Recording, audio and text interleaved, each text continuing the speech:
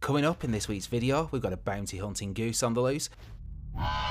We've got an adorable cosy life sim, which some are calling the PC's answer to Animal Crossing, and we also have a romantic metal detecting game set in the beautiful English countryside.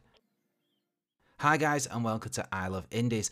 Today we're showcasing some of the great new indie games released in the first week of June 2021.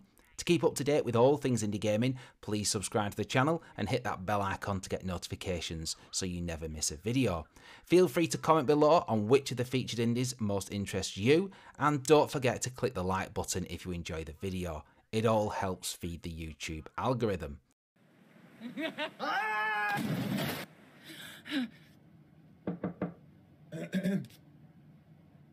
Getting a surprise release this week is Overboard, a new game by Inkle Studios, the company who made Heaven's Vault, Pendragon and 80 Days. And like 80 Days, Overboard is a piece of interactive fiction. It's a murder mystery with you as the murderer.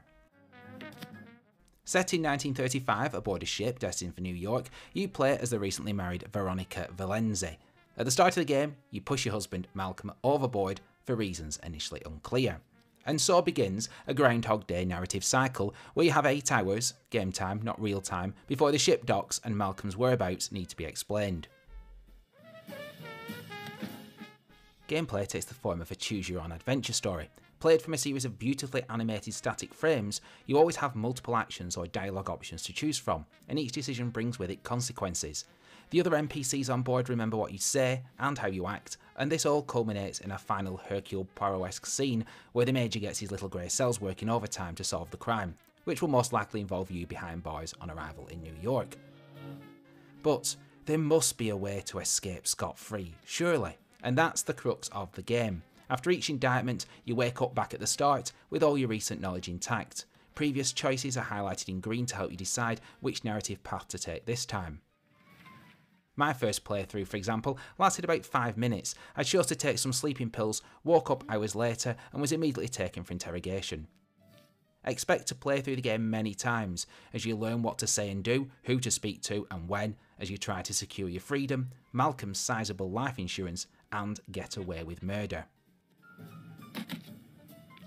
Overboard is clearly inspired by Agatha Christie novels and Alfred Hitchcock films, but it most reminded me of Double Indemnity, a 1940s film noir starring a scheming femme fatale who murders her husband by getting her lover to push him off a train to claim life insurance.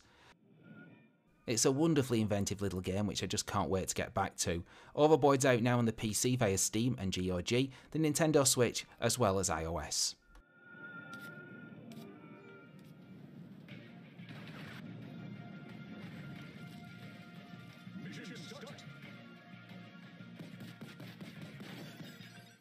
Mighty Goose is a frenetic arcade run and gunner where you take control of the titular character on a bounty hunting quest to defeat the scourge of the galaxy, the evil Void King. The game features gorgeous pixel art, heavily reminiscent of 16-bit platformers from the 1990s, particularly shooters like Metal Slug and Gunstar Heroes. But perhaps Konami's Rocket Knight Adventures and its sequel Sparkster are the games most similar to Mighty Goose, primarily for the way they mix quirky anthropomorphic characters with technology and machinery.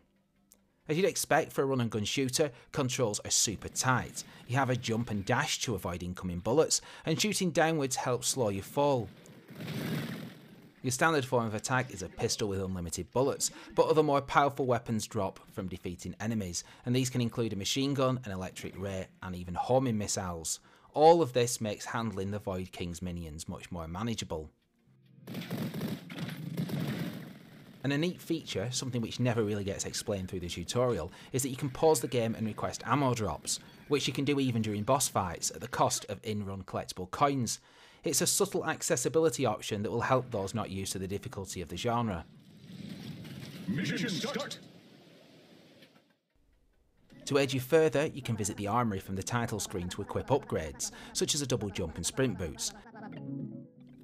After rescuing characters in-game, you can enlist a companion, who a second player can control if you want to play the game co-op. But the feature that's going to please most people is the inclusion of a dedicated honk button, which starts off as purely cosmetic but later becomes a useful weapon against the enemy horde. With some fantastically creative level design, rideable mech vehicles, bosses as large as the screen, and some super dazzling explosive effects, Mighty Goose is a 90s throwback you're not going to want to miss. For those who grew up with a Super Nintendo or Sega Genesis, the game is an absolute must-buy. It's out now on the PC via Steam and also the Nintendo Switch.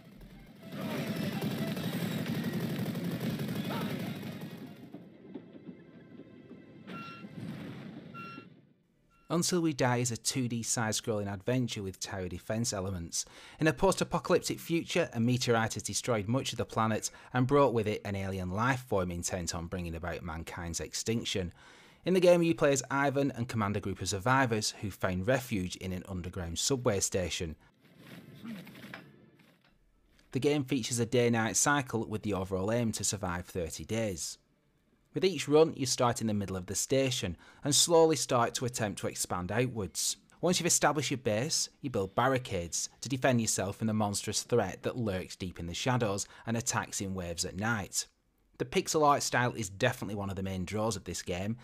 It looks gorgeous and features superb character and enemy design. Controlling Ivan and his troops is really simple. Collect resources, use them to upgrade units, and prepare for the imminent storm. Enemies come from the east and the west, so you need to strategically set up your fortifications as you can't be in two places at once. Ivan is the only survivor armed with a machine gun, which somewhat helps to fend off small packs of creatures, but you'll need support as the days pass. Survivors can be assigned classes and then designated specific tasks. For example, engineers can fix damaged outposts, whilst diggers can destroy rubble to make the land buildable and also use the shovels to defend against the horde. Over time, units become more experienced and new classes become available. For those who don't play a lot of tower defense games, Until We Die is a super accessible entry into the genre. Resource management is not overwhelming, commanding troops is simple, and the 2D perspective means you're only ever defending two fronts. There's also no inventory management screens to have to navigate. Surviving 30 days is certainly a challenge. The game ends if your generator is destroyed or Ivan succumbs, but you'll make steady progress the more you play, and with each run you unlock new items. Plus, you'll want to see what mysteries lurk in the deeper recesses of the metro tunnels. With similarities to Kingdom New Lands, Aegis Defenders, and even Nintendo's Pikmin, Until We Die is an action strategy game definitely worth checking out. It's out now on the PC via Steam and due for release on the Nintendo Switch later in the year. For those who love Celeste and Super Meat Boy, the next great precision platformer is here. Sunblaze is a mind-bending adventure starring Jose, a superhero in training. The game starts off with you practicing your moves in a digital training room, operated by your dad. Very quickly, the system goes rogue and attempts to trap you inside the program forever. There are over 700 one-screen levels to test your reflexes and your brain. It's not just a simple case of getting to the exit, you'll find yourself closely observing the screen to map out a possible route in your head.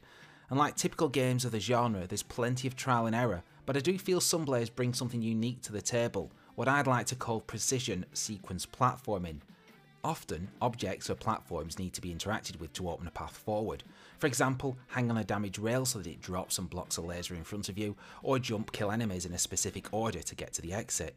It's surprising just how ingenious some of the levels are, especially when considering the compact size. And the ever-changing simulator room introduces new obstacles and mechanics in each chapter, which does keep gameplay fresh.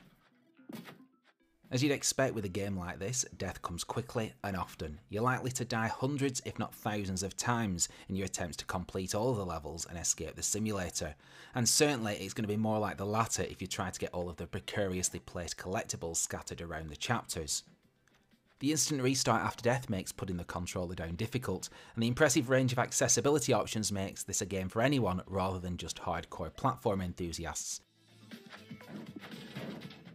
If that's not enough, the developers have added a Zen mode, an alternative version of the game which features fewer levels and reduced difficulty. Sunblaze is another great precision platformer for 2021. The characters are charming, the graphics are gorgeous, and the soundtrack is ambient enough not to grate after trying a level for the 100th time. Prepare to die, and die again, and again, now on the PC via Steam and the Nintendo Switch.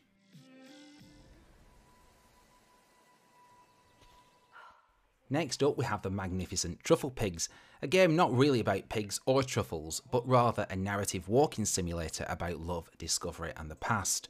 It's perhaps not surprising that the lead designer of the Chinese rooms Everybody's Gone to the Rapture created this game, as it features a similarly atmospheric English story, but this time without disappearing villagers. Yet, absence, loss and time are themes shared by both games. The police have taken an interest in what we're doing.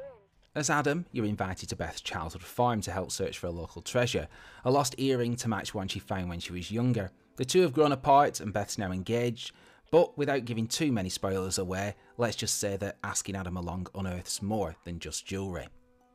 Played from a first-person perspective, the magnificent Truffle Pigs is a rather relaxing affair, with you searching different fields for items using a metal detector. Audio is central to the narrative. You don't see either of the two main characters, but only hear their voices, which are performed by Arthur Darvill of Doctor Who and DC's Legends of Tomorrow fame, and Lucy Fish from Safe House. Such talent helps provide a believable and immersive experience. Gameplay is not as varied and the world not as open as, say, Firewatch and What Remains of Edith Finch, but the story is well told and metal detecting is quite unique.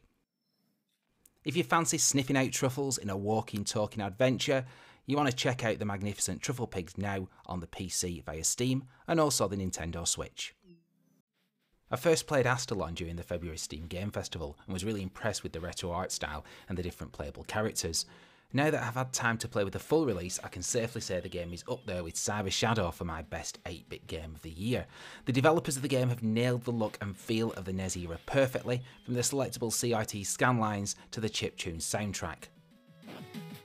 There are three things that I feel really make this game stand out from the crowd. The first is the plot. Plots for platformers are usually either non-existent or a convoluted mess.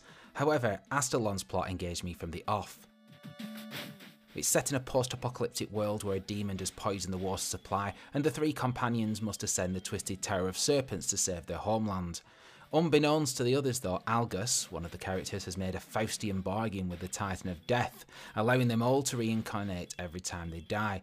This secret pact raises the stakes somewhat and adds attention to the plot. To save everyone else, there must be sacrifice. After each death, characters can be upgraded and new items bought, making you stronger next time. I found this mechanic similar to many roguelites with permanent upgrade features, and like those games, death is more of a learning curve than a hindrance. Another thing really unique for this game are the three playable characters, Algus, Arius and Kyule. Algus is a wizard with a wand that fires projectiles to defeat enemies and activate stone statues. Arius is a swordsman, perfect for close combat, plus his sword can cut down overgrown vines blocking the path. Kyule is an archer. She has a long-ranged attack and can jump off walls, allowing her to reach places the other two can't. You can switch characters at campfires, which also double as save points scattered throughout the map. Unfortunately though, characters can't be switched on the fly, which often means backtracking to control the character you really need to get past a certain point. The final thing that I think makes this game stand out is the level design. Astalon is a puzzle platformer that has Metroidvania elements. The game features a meticulously crafted vertical map, which reveals itself the more you play. With action taking place in a mysterious tower, you start at the bottom and work your way up.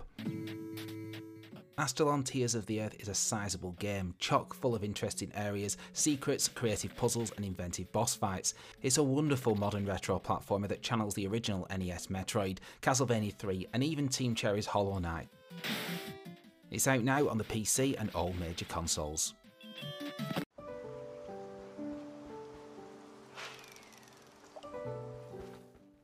Also out this week we have Hoko Life, a cosy life simulator many are calling the PC's answer to Animal Crossing. Step off a train and embark on a new life in Hoko, complete quests, craft items and design everything in the town. Build, paint and decorate as you try to make Hoko more appealing and encourage more people to visit. This one launches in early access on the PC via Steam. It's a little rough around the edges in its current state, but definitely one to keep an eye on over the next few months. Another game released this week in early access on Steam is Heike, a brutal precision platformer where you play as a severed head on a quest to defeat the evil Baron Nohead and retrieve your body.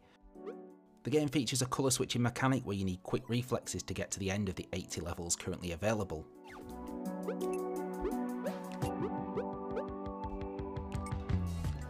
And finally we have Stonefly, a gorgeous action adventure where you control a mechanised bug on a quest to retrieve a lost family heirloom.